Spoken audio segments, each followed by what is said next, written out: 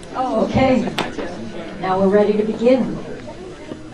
Allow me to present Dr. Jürgen Unitzer, who's an internationally recognized psychiatrist and health services researcher.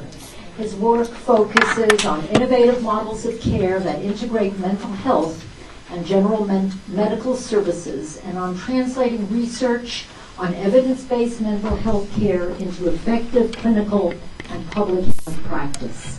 He has over 200 scientific publications and is the recipient of numerous federal and foundation grants and awards for his research to improve the health and mental health of populations through patient-centered integrated mental health services. Dr. Unitzer trained in medicine at Vanderbilt, public policy at the University of Chicago, and public health and health services with an MPH at the University of Washington. He completed fellowships in geriatric psychiatry at UCLA and in primary care psychiatry at the University of Washington. He is professor and vice chair in the Department of Psychiatry and Behavioral Sciences at our university, where he directs the Division of Integrated Care and Public Health. He directs the AIMS Center, dedicated to advancing integrated mental health solutions, and the IMPACT program, which has trained more than 5,000 clinicians in over 600 primary care practices worldwide in an evidence-based program for depression treatment.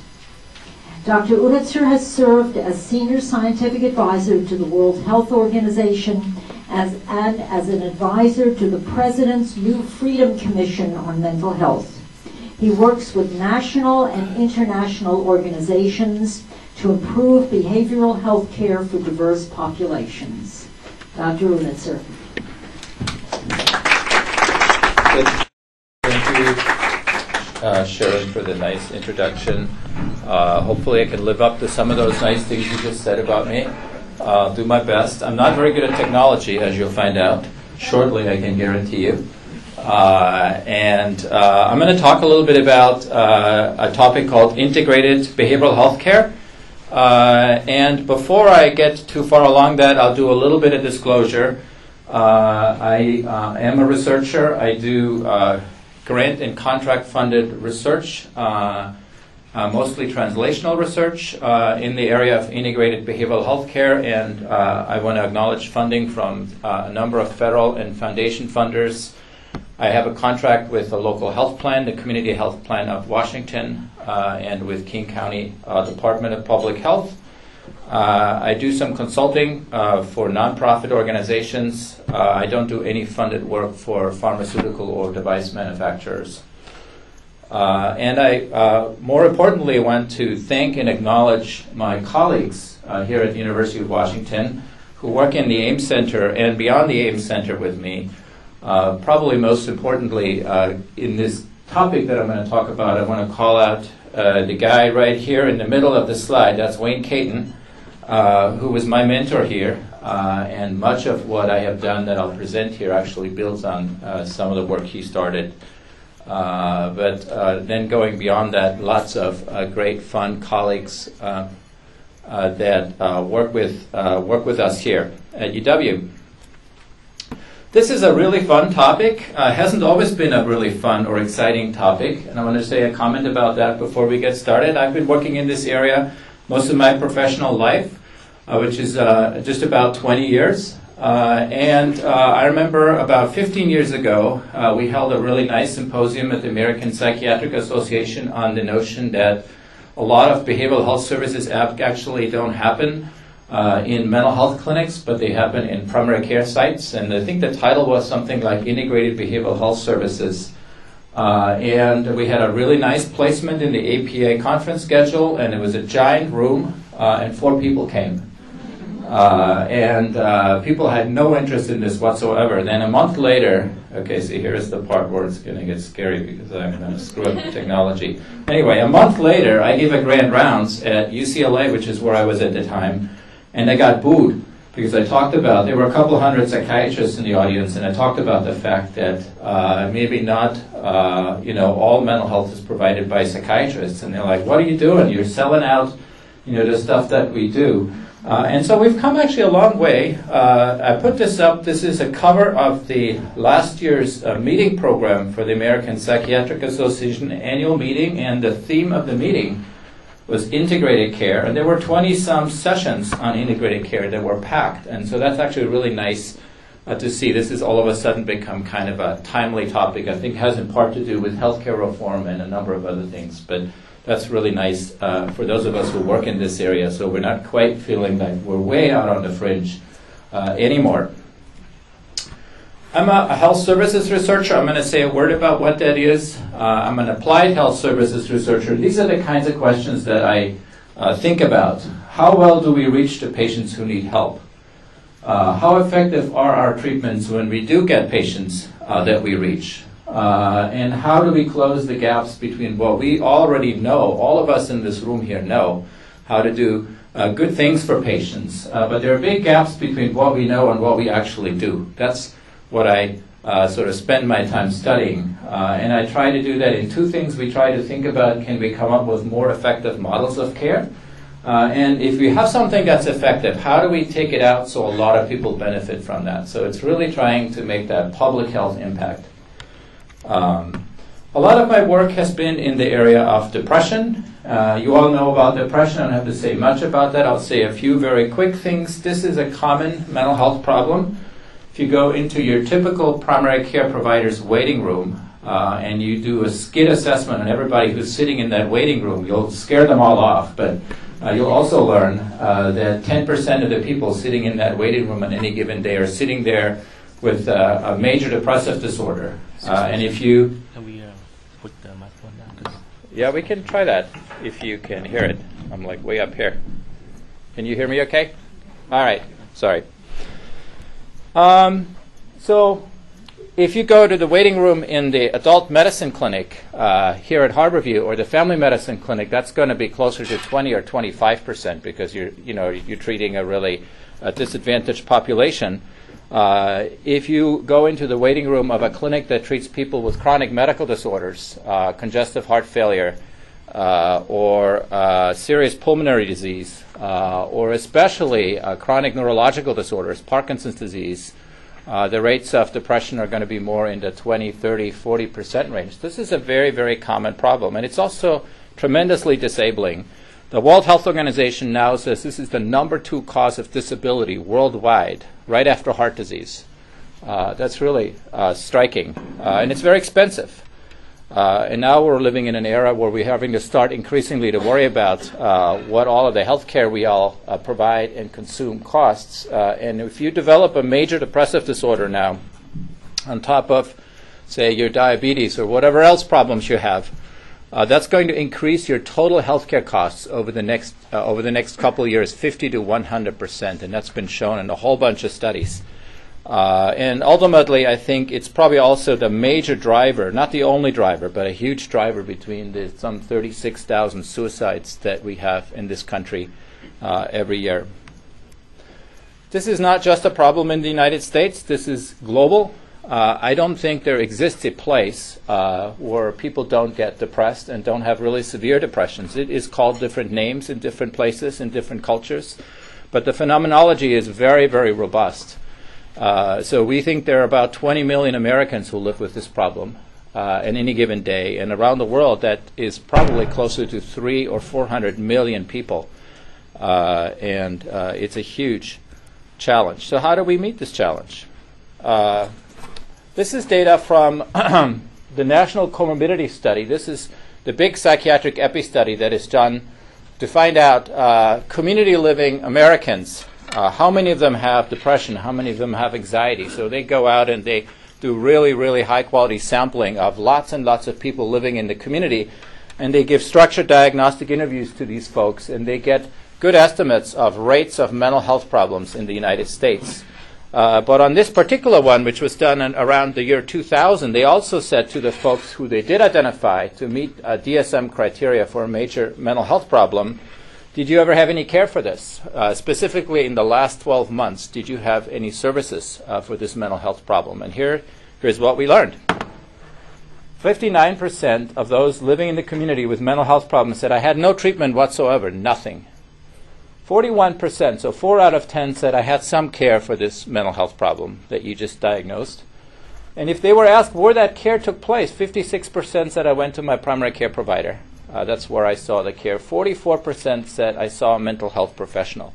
And the definition here of mental health professional was a very generous definition. So if you had had 1 or 2 sessions with a pastoral counselor, you were considered to have been treated by a mental health professional. So this was a very generous definition. And if you think about that, that means 2 out of 10, right? 44% of 41% had any kind of treatment at all with a mental health specialist. If they were asked specifically, did you see a psychiatrist, it was 12%. So that means 1 out of 10 people living with a mental disorder in this country see a psychiatrist. Now, we're in the Department of Psychiatry.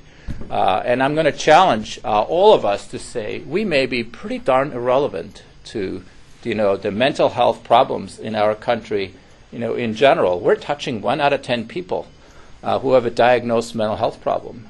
And we have 65 residents in our program. And if we triple the size of that program, we're still not going to be touching a lot more people anytime soon. So we have to think about, if we really want to make a difference in the public health, we have to think about smart ways of leveraging the skill set of people in this room and get it out and get it, to help more people.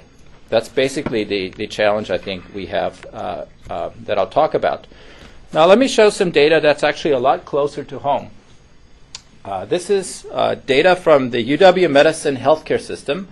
These are billing diagnoses that patients walked away from UW-Medicine clinical programs in the year 2009. So we looked at all the bills that we sent people away with and looked at what was the diagnosis that was the code for the visit. And here is all the bills that were done that had mental health problem as a reason for the visit. And I'm going to show you now the ones that are done in psychiatry. This is psychiatry here and psychiatry over at the University Hospital. All of our inpatient, all of our outpatient facilities. This is the number of clients. This is the number of visits. And this is the number of ambulatory care provided by our colleagues in the primary care clinics in our system where the patient walks out with the diagnosis of a mental health problem on the bill. So even here, we are a highly enriched environment for mental health specialists. We have, Richard, 200 faculty. Most of us are clinically active. And our colleagues in primary care are doing 4 visits for every visit that we do in primary care. Is that skewed because mental health, which cares a lot about patients, doesn't bill patients because we're managed care? Do that again. Is that skewed because our mental health clinic that hired you that says many patients Yes. bill patients because it's a Yeah, so that's correct. So there are some visits that are happening that are not billed where I could have caught it on a claim. So it may be a little bit higher. But I think the truth is, most of the patients that are treated in our larger system that are getting care for mental health are actually getting it from a primary care provider, not a mental health specialist. There's one more reason why I think we need to think a little bit more about this notion of integrating our care a little bit better. And that has to do with, we talk a lot now about the concept of patient-centered care. So we're all mental health providers here. I'm trained as a psychiatrist. So when somebody gets sent to me, referred to me, my job is to figure out what is their mental health or substance abuse problem. That's what I do, right? And if you don't know what it is yet, you're going to know it by the time you leave my office, because that's what I do. Hopefully I don't induce it, but I'll tag you with it. I'll tell you what it is, right? That's my job. And so that's all I think about, really. But my patients also have Parkinson's disease. They may have cancer. They may have diabetes. They have heart disease. They have a whole bunch of behaviors that are affecting their medical, their mental, and their physical health. And I always joke because I say our department's name is the Department of Psychiatry and Behavioral Sciences. And I think if we were really honest, we'd lop off the behavioral sciences part because we actually know very little about what we do about these unhealthy behaviors. I think a good PCP who's got a lot of experience is just about as good as helping someone change their health behaviors as most of us are. And I'm not saying that in a critical way. I just think it's a challenge to us. And then we have, and this is more recent, and we have folks here who work on this. I think we see a lot of patients, especially if you're going into primary care settings, who have really wicked mixtures of chronic emotional pain related to mental health diagnosable things and chronic physical pain. And the patient says, I feel terrible, I hurt all over. That's what they say to their primary care doctor when they come in. And it's very hard to tease out, and this is why I have a little picture in the corner here of the chicken and an egg, is it really mental, is it really emotional, is it really physical? And I think in other cultures people don't differentiate it nearly as neatly as we do. And I think there's some, and I'm not a brain researcher, you can tell that right away, but there is actually some very sophisticated research being done now where people look at how the brain reacts to emotionally painful and physically painful stimuli, and it doesn't look like it's all that different. So I think we sort it in our professions and in our billing and in all kinds of ways, but that's not who the patient is. The patient is all of these things. And so I think it really creates a challenge to us to say, can we provide a service that feels to the patient that they're really addressing really more than just, I do my little thing. And of course, this is the one that's in the center because that's the most important thing in the world, right? We would all agree on that. So how do we help these folks? So here's how our healthcare system is organized. We build lots of cool treatment services. We're the country in the world that has the most healthcare dollars spent on our patients. So we give people primary care and specialty medical care, and we have mental health clinics, and we have separate places that do alcohol and substance abuse treatment, and we have social services, and we have vocational rehabilitation services, and we have a whole bunch of other interesting community-based services. And I've drawn them all into these things. These are silos. I grew up on a farm, so I like these agricultural metaphors. The patients are going to all of these things, and the patients are saying sometimes to us things like, hey, this is the third or fourth or fifth place where I'm being asked about depression and sleep and energy. Don't you guys talk to each other? And of course, why would we do that? I'm in my thing, doing my thing, it works for me. So I call that provider-centered care. It's sort of the opposite of patient-centered care. A couple of years ago, I showed this slide, and our Secretary of Health was there, our DSHS Secretary, and she got up and she said, in my office, these are not called silos. These are called cylinders of excellence. Which I laughed, but then I thought, okay, she has a point, because we are all working in one of those cylinders, and we do the best we can. We go to work every day, and we have to tell ourselves we're going to this beautiful place, and we're doing God's work there, and we love our patients, and we have a QI apparatus that makes us do that job even better every day, and that's all true, but the truth is it doesn't add up very much. It's a tremendous amount of dollars. And if you look at what happens for the average patient who needs help across these different settings, and there's many, many of our patients like that, it doesn't add up terribly well. A little bit back to some numbers. So let's say I'm a person who lives with depression. What's likely to happen to me? I have a major depression.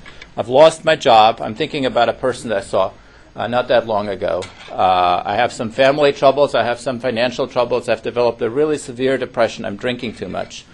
I have a perfectly treatable problem.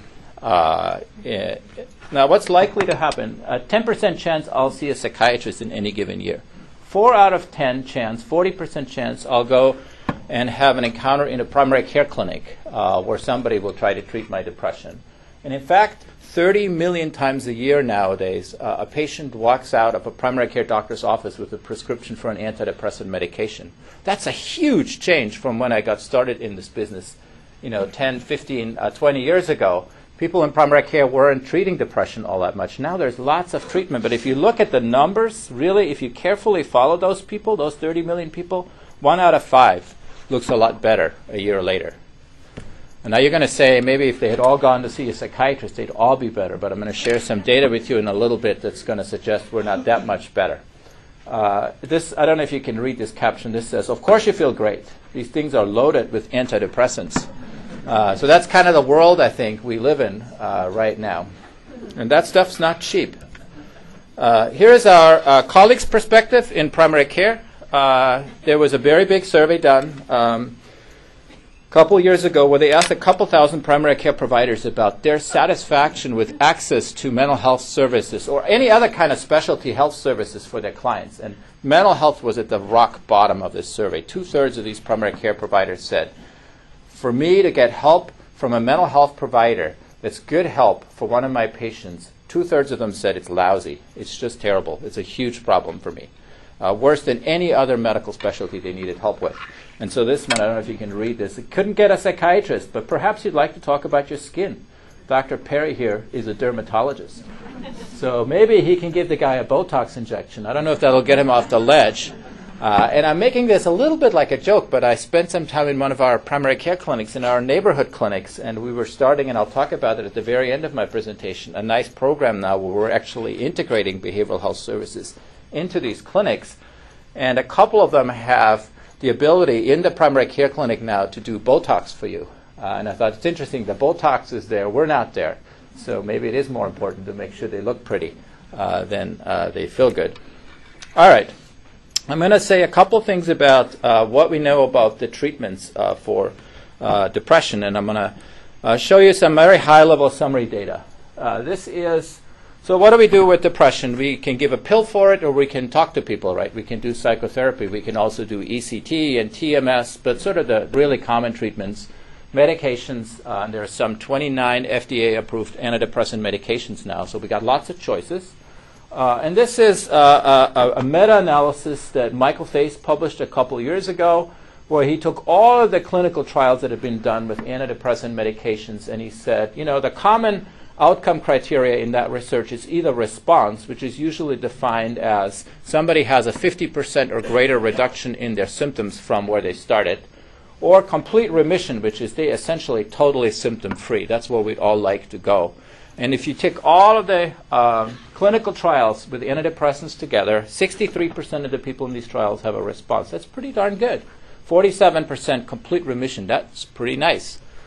So now, in the last couple of years, there have been a couple of nice papers published with pretty good sample sizes in the thousands, so not teeny little sample sizes, where we say, how well does this actually work in private practice? So this is data from almost 20 private practice psychiatrists, commercially insured patients, self-paid patients, not poor patients, where they systematically followed everybody who started treatment for depression. And if you look at them, 36% met the response criteria and 18% met the remission criteria. This is data from John Rush in Texas, the Texas Medication Algorithm Project, where they tracked mental health specialists treating public sector outpatients. So this would be more like the kinds of clinic you'd have here at Harborview. 26% responders, 11% remitters.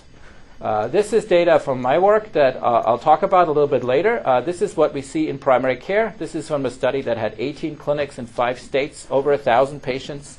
And when we looked at it, most of the patients were getting prescriptions for antidepressant medication. Some of them were being referred to mental health specialists. And a year later, 19% had been good responders. 9% met the criteria for remission.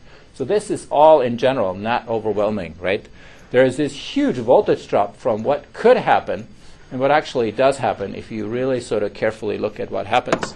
And I'm about figuring out what do we do with this voltage drop? What can we do here? Now, some of it is explained by the kind of people we're talking about. So the folks who go into a clinical trial over in Bellevue in a strip mall somewhere and get treatment for free and have no other problems. They can't be pregnant. They can't be sick.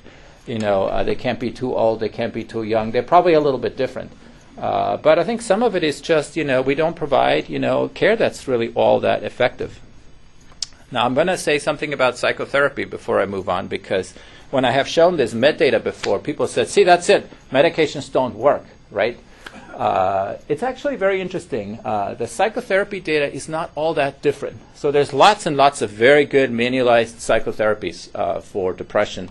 And this was a nice study a couple years ago where they looked at, not a real meta-analysis, but they said on average, clinical trials for things like major depression, if you look at them, people get about 12.7 sessions on average of whatever the treatment is, CBT, IPT, whatever your treatment is. And about 55 to 60% are significantly improved. That's pretty good. Actually, it's not all that different, right, from what we saw with the meds. And then they looked at, as much as they could, how well does this stuff work in the real world? So this is interesting. This is data from a couple of projects that I've worked on. Up to 50% of the people who were referred for psychotherapy by a primary care provider never show up even for one visit. They just don't go. So you lost half your people right there. If you look at people who do go to psychotherapy, 30% of people stop after one session. So they got a one-shot psychotherapy, right? So that, is a real challenge. There's only one person that I know that can do that, and that's Dr. Phil on TV. But he's not on our faculty. We would like to recruit him, but he's not. None of us in this room are that good, so we really can't heal people with a major depression in one session, but that's what we would have to do if that's all we get. Now, I think that also tells us that whatever we're providing, it may be nice for us, but a third of our patients don't find it attractive enough to come back for a second visit, so there is a challenge to us, I think. If you look at the number of people that folks who go on, actually, the number of sessions they get, it's 3 to 5. This is data from Group Health. This is data actually from our own system. And this is data that's been shown in lots of other systems. That's the typical number of sessions a person gets. Now, even there is no manualized treatments for major depression that I know of that have a lot of track record with 3 to 5 sessions. So that's the challenge, right? We have this huge voltage drop in general between the stuff that we know we could do and what we actually do. And in this paper, what they did is they tracked a couple of very large samples, college students who were getting psychotherapy, a couple of other samples, and they found out that 15 to 20% met the improvement criteria, and 5 to 10% who were getting psychotherapy were completely recovered. So it's actually not all that different from what we saw with the med data. So that's the challenge. So how do we close this gap? There's 2 things I think about. The first one is I say, we got a lot of neat treatments, but we don't package them very well. We deliver them in ways that just don't seem to get the same effect that they can get in efficacy research. So we need robust models of care that make sure that the patient actually sees treatment that really is more effective. And once we have them, we have to get these models out, because we can't keep saying 1 out of 10 people can get it if they can come to see a psychiatrist. That's just not going to ever reach very many people. So we have to find ways of getting the stuff out. And I'll talk a little bit about both of those things. So the first thing I'm going to talk about is, so how do we make models of care that do that in a more effective way? I think the single strongest, most powerful piece of evidence we have in that area is the concept of collaborative care. This is work that Wayne Caton and colleagues here at UW started in the early 90s, and in 1995, the first big publication of the principle of collaborative care, where if you take a mental health provider and you put them into a primary care clinic, and that mental health provider works closely with their primary care colleague treating the patient's depression, you can get a much better outcome than if you let that primary care colleague on their own, or if you say to them, refer me a patient if you think you need help. Since that original study, there have now been 70 randomized controlled trials that basically find exactly the same thing. There was a nice meta-analysis in the Archives of Internal Medicine in 2006 that said there are now 37 RCTs on this. And just this year, the CDC commissioned a meta-analysis. Now there is 69. Actually, it's more than that. It's now over 70 randomized controlled trials. They all say the same thing. This works better. This kind of collaborative care works much better than traditional referral out care. And then there's a whole bunch of folks here, Peter Royburn, Doug Zatzik, who have taken some of these very same principles and applied them not only in people with depression, but in people with anxiety disorder, people who are seen in a trauma center who have PTSD. Those principles hold up quite nicely.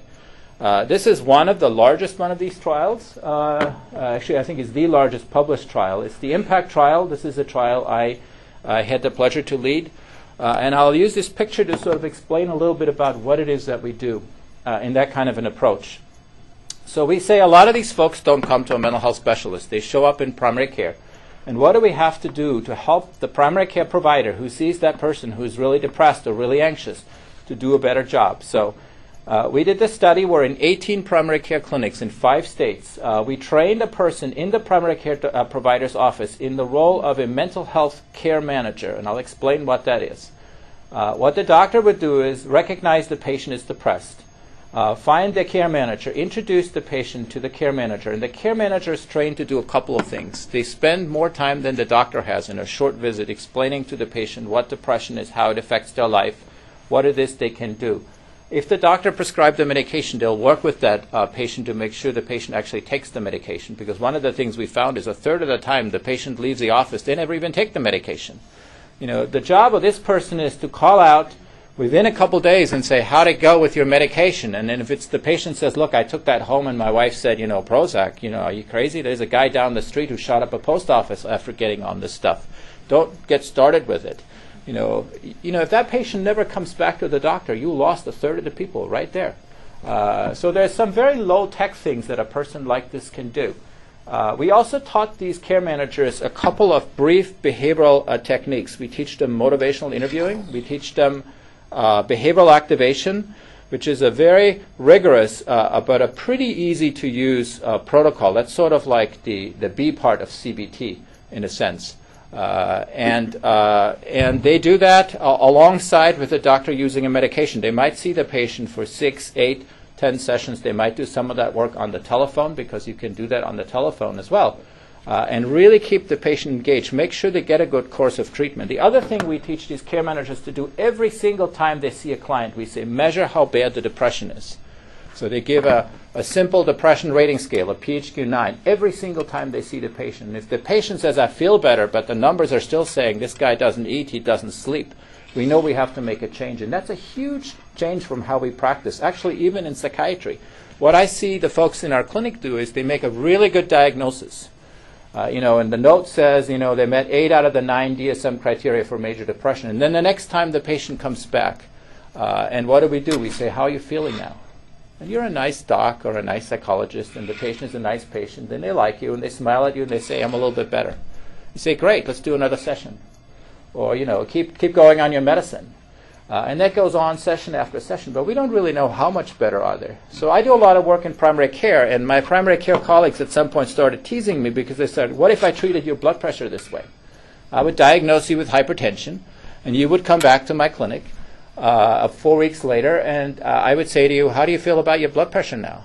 And you're a nice guy, and I'm a nice guy, and you would say, I think it's a little bit better.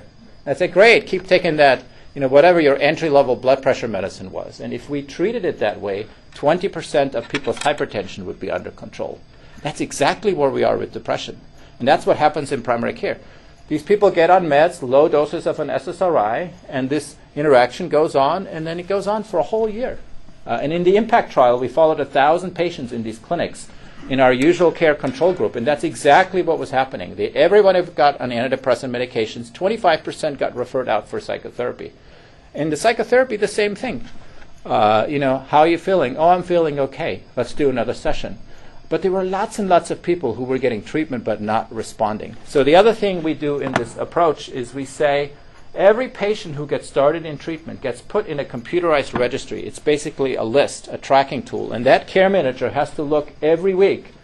Are my patients coming in? Are they getting better? And if they're not coming in, it's the job of that care manager to bring that patient back in.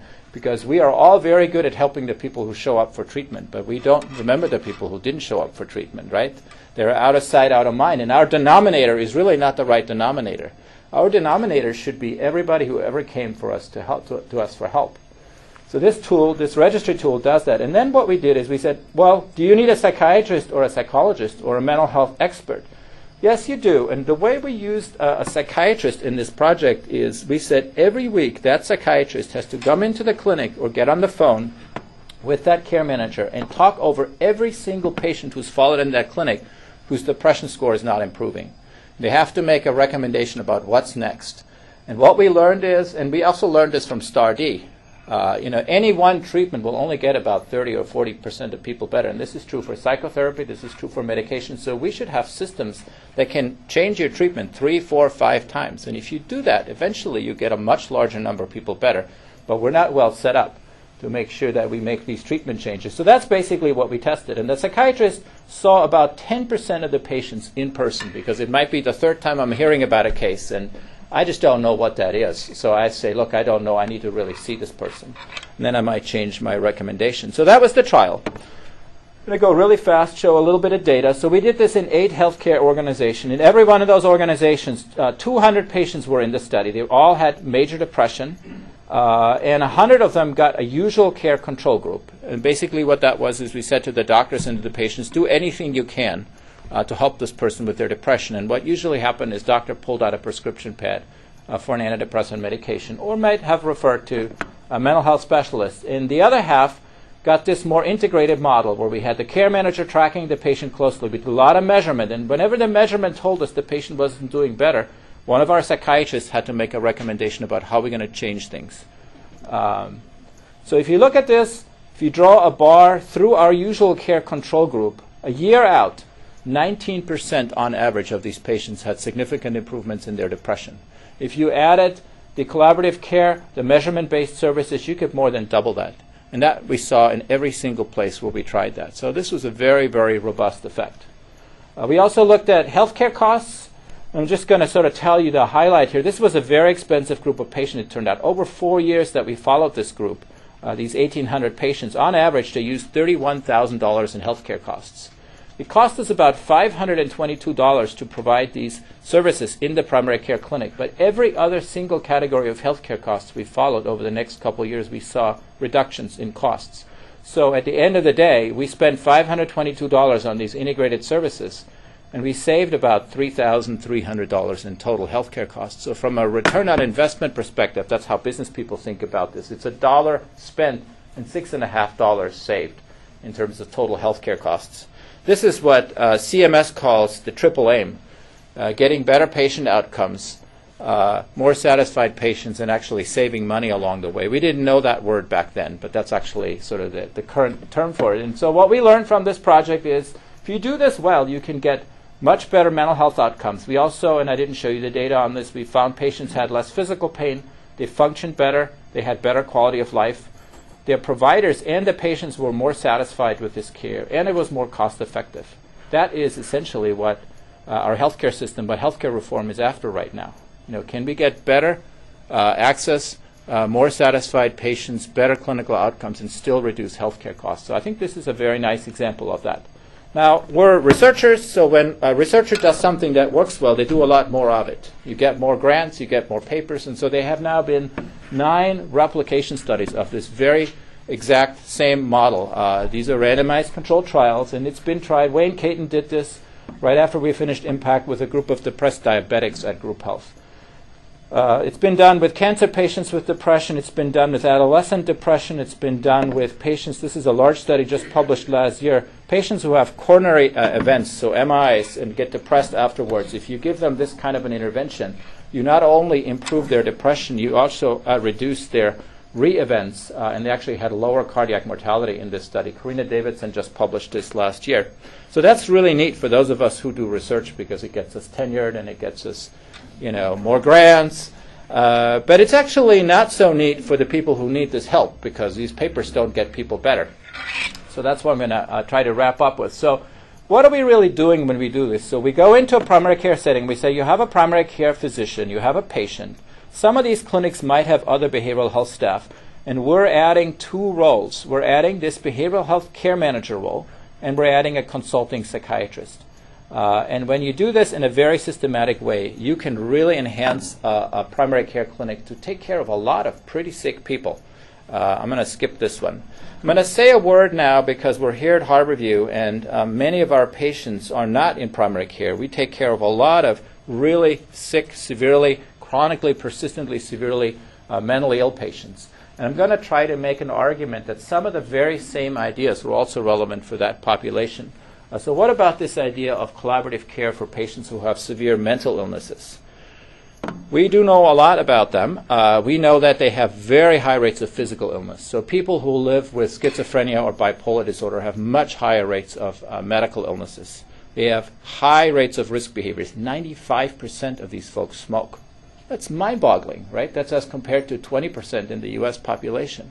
95%. So, in fact, I was at a clinic the other day, and they said, should we screen for smoking? I said, you don't need to screen for smoking. You should screen for the occasional person who doesn't smoke and see what's wrong with them, right? I mean, it's really amazing if you think about that. Huge rates of obesity and very poor medical care for these folks. I think Barry has some sense of that. He's taken care of a lot of these folks over the years. It's not easy to give them good medical care, so I'm not saying this to blame anybody. It's a huge challenge for us. High expenses, and actually the big expenses to Medicaid from the SMI populations are not necessarily their mental health treatments. It's tons of medical costs because these folks have, a very expensive medical costs and a huge amount of premature mortality. This is a little data on the mortality rates of people living with mental disorders compared to the population. Every single disorder that's been studied has a 2 times, almost double the mortality rate. It's not uncommon. So our patients in our mental health centers are not dying from suicides. They're dying from strokes in their 50s. I'm going to have hopefully my stroke when I'm in my 70s or 80s. I have hypertension, but I've had that managed since I'm 30 years old. But I think there are too many psychiatrists who've had to go to funerals of their patients, in their 50s and 60s, and they're not dying because of a suicide. They're dying because of this. This is data from the CATIE study. This was, remember, the big CATIE trial where they tried different antipsychotic medications for people with mental illness, with schizophrenia, and this is what they learned. 30% of the diabetics in CATIE had no treatment whatsoever. 60% of the hypertensives in CATIE had no treatment. 88% of the people who had high lipids in CATIE had no treatment at all. Of the people who did treatment, about half of them don't have effective treatment. If you think about that, if you're working in a mental health center, you might be the only medical guy in that center. How comfortable are we with this, right? I am waiting for the day where somebody will come with a big lawsuit and say, you've taken care of my child or of my loved one for the last 30 years. And you knew they had hypertension, you knew this, and nothing happened. And now it's 50 or 50 years old, they've had a stroke. So we have a lot of people who say, well, but wait, I'm not comfortable with that. I'm a mental guy. But we all went to medical school, those of us who are psychiatrists, and I think we really need to think about what can we do. This is the reverse of what I've been talking about. What can we do to get these folks, better medical care? This is easy to say and very hard to do.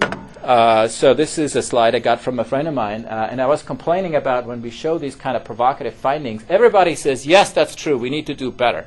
And if everybody around me changes what they do, it'll work out just fine. So, just like it's hard for a patient to change their health behaviors, it's very hard for providers to change their behavior. And organized groups of providers are even more challenged to try to change what they do. We like to be provider-centered. It works for us. This is a slide from a friend of mine who runs a community mental health center in Colorado. And when they went to a new building, she said, I'm going to create a floor plan that forces all the mental health providers and all of the medical providers to work together. This is a beautiful facility, brand new facility, and they literally share everything. They share the exam rooms, they interact with each other all of the time. This is one way to try to go there, but they still have to learn how to work well together. So physical integration is just a good start.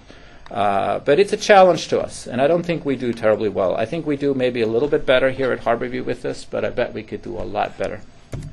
Okay, let's skip this too. I'm going to say a couple more things about this notion of, now let's say we find something that works.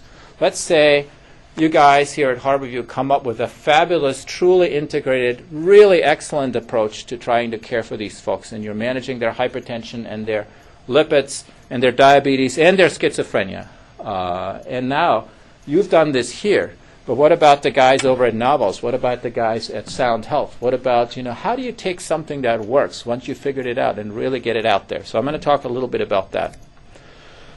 So there's a lot of talk nowadays about this notion of translational research. We all are supposed to be doing translational research, right? And people have different ideas. And so, the buzzword is the NIH and our medical school would like to do work that goes from bench to bedside, right? And I think mostly what we researchers do, we go from bench to bookshelf. People like me, we do a study like that, we get it published in JAMA or in the New England Journal or in the British Medical Journal, and we're like, great, we're done, we're going on to the next study, right? Works for us, gets us our next grant, but it's not going to help a person. And I complained about this to a buddy of mine when I was finishing the big impact trial, and this was when I was still in LA. And I said, we published this, and the first week that it was out, I got 100 phone calls on my answering machine. This was at the days where people were still using answering machines. And they weren't from researchers saying, what a great thing, tell me about this. They were from families and patients who said, hey, I read about this in the LA Times. When can I show up for the care? I'm like, wait a minute, I'm a researcher, I don't really actually provide this care. And I started going out and working with organizations to say, hey, look at this, try to implement this. And it turns out it's very challenging to change practices.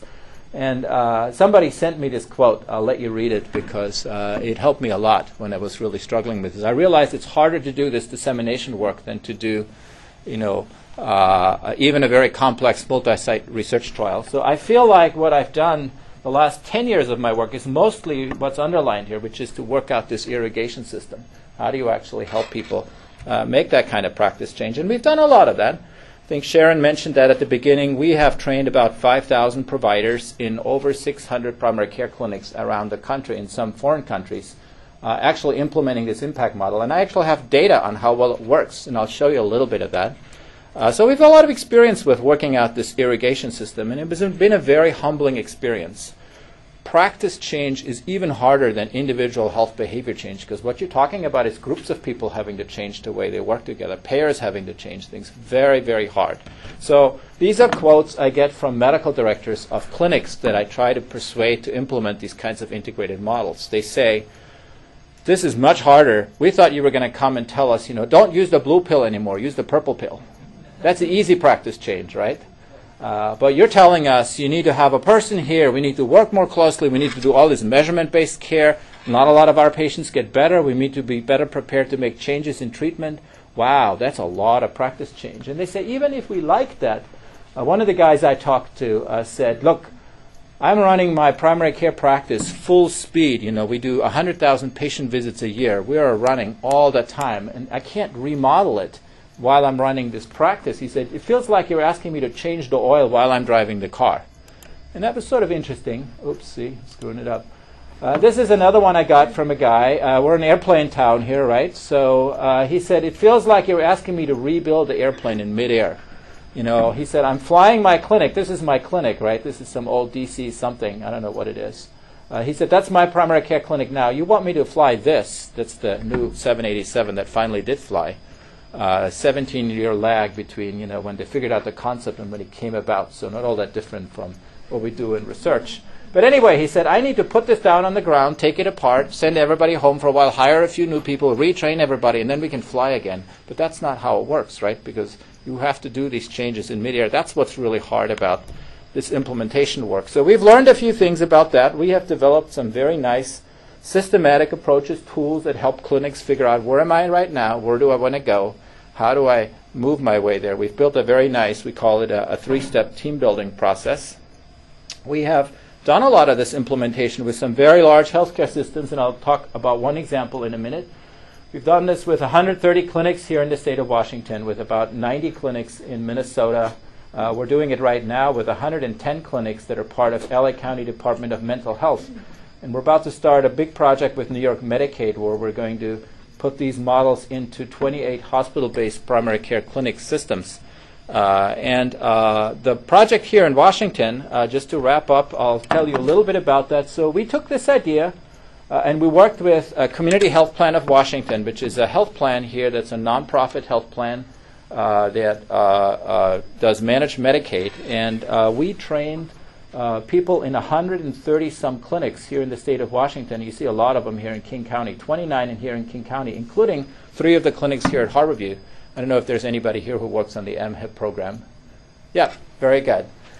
So you guys have been doing this for a couple of years. This is the basic model that you're doing. And we have now served over 25,000 clients with 5 FTE consulting psychiatrists. So that's a really powerful way to leverage a small number of specialists to reach a lot of people in a lot of places. So you can take these ideas to scale. We've used a web-based registry tool that sits behind that helps us keep track of all of these patients. And we can track how our patients are doing. We also can track what they have. So the 25,000 patients, most of them have some form of depression, lots of anxiety disorders, lots of PTSD. 17% of these folks have PTSD. Alcohol, substance abuse. I put a little asterisk here because this number actually is the people where the primary reason they're in the program is for that. If you look at the comorbidity, it'd be much closer to 50%. Bipolar disorder, this was a huge surprise to us. 15% of these folks that we're managing in these primary care clinics actually had bipolar disorder. We sort of used to think that's where specialty care stops. It's actually all happening. But that's actually not true. There are 3,000 bipolars that are in the mental health specialty setting in this program, and most of them are actually in the primary care clinics. And 45% of the folks we're treating in this program, when they come to the program, they have thoughts of suicide. So this is not the worried well. These are some pretty sick people.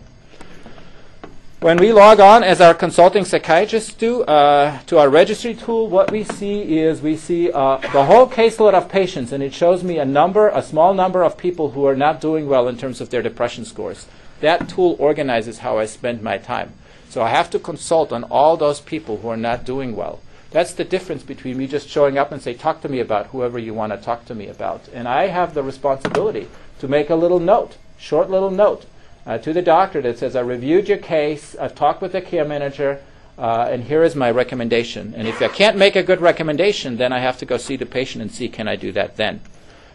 This is an example of one of our clinic systems here in town. This is not Harborview, this is NeighborCare, one of our FQHCs here in town. They have 6,000 clients, they have 2,000 clients active in this program, 6 of their clinics. So this is the Pike Market Clinic and the 45th Street Clinic and clinics like that. Pretty tough to treat patients, and we can track their depression scores. We can see that we can follow 80 to 90% of these folks for up to 6 months. So these care managers can really engage these people. These are hard people to engage. You can see about 7 or 8 contacts with the care manager on average. Most of these patients have had their care reviewed by one of our psychiatrists. And if you look at the outcomes, not that bad. These are the people who meet that significant clinical improvement criteria, not all that different from our actual research. When we started this project with this set of clinics, these numbers were in the 15 to 20% range, and now we have them up almost double. So you can make that happen with some very complex real-world population. When we started this program, we tracked a bunch of people in these clinics with depression, and it took, for half the people that we tracked, it took about 65 weeks for the typical depressed person to get better. After we made a bunch of quality improvements, we could actually get that time until depression improved down to about 24 weeks. It's a huge reduction in the time that people had to live with this problem. We also have a subset of these patients. This is almost 1,000 high-risk moms who are in the program, where we did exactly the same thing. Before we made all of these quality improvements, it took about 60 weeks for your typical patient's depression to get better, and we were able to move that all the way down to about 14 weeks. A huge change. And what's the difference? It's still the same clinics, it's still the same providers, but we're making these measurements, we're making a lot more active treatment changes. If they're in whatever treatment it is, it's not helping, we're saying that's not good enough, we need to make a change. And if you're that active and you keep changing the treatment, you can actually get these treatments that we all know how to use to work pretty well. So let me wrap up with a couple comments on what does this mean for those of us who are psychiatrists. I think this is a new role. This is a different way for a psychiatrist to work. And for some of us, this is a challenge. So we have 5 FTE. These are our faculty, and some of them are here in the room. And 5 FTE psychiatrists being able to advise hundreds of primary care doctors on 25,000 patients. Last year, we did 10,000 of these psychiatric case reviews, making recommendations to the primary care providers all over the state. And I don't think of these as full-on psychiatric assessment. I think of these as little nudges. I think of them, you hear about something and you say, how about this? Try this. That might not be right on, but 2 or 3 weeks later, if that person is still sick, you're going to hear about the patient again, and you got more than one shot. In a traditional model, you send me a patient, I'll see your patient, I do the best I can, I make a great formulation, I send you a long report back with a recommendation, 50% chance it's maybe not the right recommendation. With this model, I have a lot of little shots, and people don't fall through the cracks. And eventually, I might be able to get it right. So what you can do in this kind of a role, you can take care of a very large population of patients rather than a fairly small number of people. Very different way of working. This could be very relevant once you get outside of the United States, and we have started to do some interesting work in the area of global mental health. This is a map. This is my friend Shekhar Saxena, who is the head of mental health for the WHO, and he's done some very nice projections about mental health workforce around the world. This is the number of psychiatrists per 100,000 population. You can see where are the psychiatrists. They're in the U.S. and in Canada. They're in Spain, in France, and they're in Russia. everywhere else, there aren't any psychiatrists.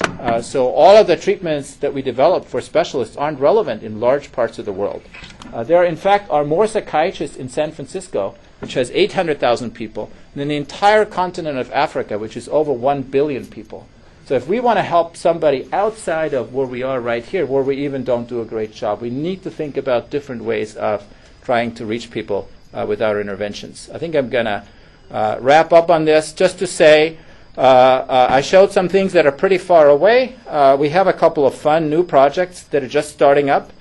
We got one of those big Medicare innovation grants. This is an $18 million project where we're going to take these ideas, working with ICSI, which is an organization in Minnesota that does systematic quality improvement, and we're going to take this idea and try it with 8,000 patients in 7 healthcare systems with the primary goal of showing Medicare that you can actually save money if you provide better mental health treatments.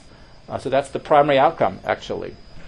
And we also have a new grant. This is also a federal grant. It's a $12 million grant from an organization called the Social Innovation Fund, where we're going to work with very rural and frontier clinics in the WWAMI region to try to take these treatments out to those clinics and see can we support them using telehealth. Closer to home, and some of you are working in this. This fall, we're actually putting this model of care into 5 of our UW neighborhood clinics. And I'm very excited about this. We're going to have this kind of integrated services with a care manager and one of our faculty practicing there as a psychiatrist at the Northgate Clinic, the Ravenna Clinic, Belltown, Kent Des Moines, and Shoreline. We're already doing it at a couple clinics here at Harborview, and we're also starting it at the Medicine Clinic at Roosevelt.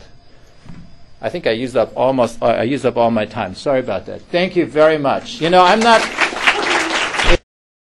questions. I'm here, so I think you can figure out how to find me. I'd love to talk to any of you about this stuff.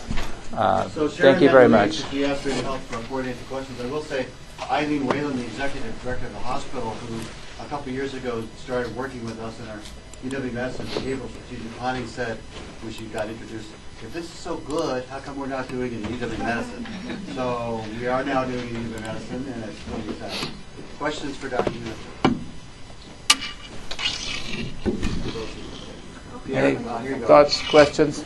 You're getting this one from Yes. You talked very persuasively about the biological and the psychological. Is there room in all this for the social? Yes. Do people see relatives? Is there any kind of time and awareness of what's going on around the patient? Yeah, what about the social? Great question. And in our Washington State mental health integration program, most of the clinicians who work in the care manager role are social workers. They are very, very well aware of huge social component to all of this physical and emotional suffering, and they do a nice job addressing it. I went very fast because I got short on time in the end. We did some really neat work with a group in New Orleans after Katrina, and there weren't any mental health workers or health workers left for that matter. So we trained a whole bunch of family members and lay health workers to try to help address some of those needs. And I think we learned a lot from that. I think there are lots of interesting opportunities to start saying, how do we take it and we build in, folks who can help with that stuff more. Very, very good point. Other questions? Yes?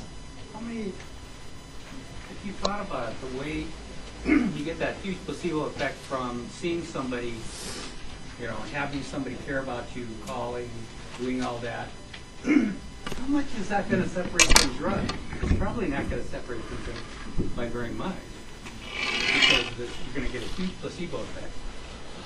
Yeah. So the yield is not going to be looked at.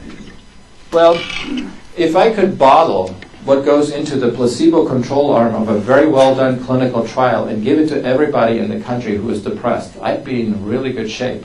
Because if you think about it, what do we do with these folks? We say you need to come in every week. You need to learn about your symptoms. We're going to do a symptom rating for you every week. We're going to give you good care with a nice looking person for free. You're going to have to take off every Friday afternoon from whatever, you're in a job that you're not happy with right now. Come in and have what's a pretty pleasant experience. Yeah, that's going to have a very powerful effect. So I think there is a lot to that. And actually, one of the things that got me into doing this line of work, I worked on a placebo versus drug trial early on. And I had a couple of these experiences where the patient, at the end of the 11th session, I would break the blind, and I was 100% sure I'd had a drug responder in front of me, and the patient would say, and it would say placebo. And I said to the guy, wow, you got a lot better. And he said, well, that's good. I said, but you were on the placebo. And he said, that's great, doc. I said, well, so how did you do it? And he basically said, look, I'm over there in Yakima. I have to drive over here once a week to see you. That means I have to take Friday off from my job. I hate my job. I'm 63 years old. I can't afford to retire. It's fall. It's beautiful. I drive across the mountains. We had a very attractive research assistant, and I forget her name now. She said, this lady spends a half hour with me. She asks me these questions about depression. I think to myself about, do I have this? Do I have that? Then you're not half bad either, even though I was just giving him placebo pills every day. And he said, if I do that 11 weeks in a row, that's a huge effect. It's true. And so I think a lot of what we packaged into our care management are those kinds of parts of treatment. But the truth is, if that person had gone to his PCP in Yakima and the PCP had written him a script for 40 milligrams of Paxil and say, come see me in 4 weeks, what do you think the likelihood is he'd have gotten a lot better? Right? So I think there's a lot we can learn about systematizing, some of those interventions and making sure they get delivered in a good way. Dr. Thank you so much. This is really exciting for me because I've been slogging out in the field forever, and